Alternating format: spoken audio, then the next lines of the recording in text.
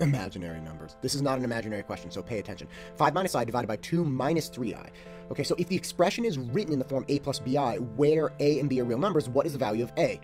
Ugh. Okay, so we have to get rid of this first and foremost. So what do? We multiply by the conjugate. The conjugate is going to be 2 plus 3i on top and on bottom. That's going to eliminate the I. So if I do this and I FOIL this out on top and on bottom, on top I'll have 10 plus 15i minus 2i minus 3i squared. The I squared becomes -1, which makes this just a positive 3.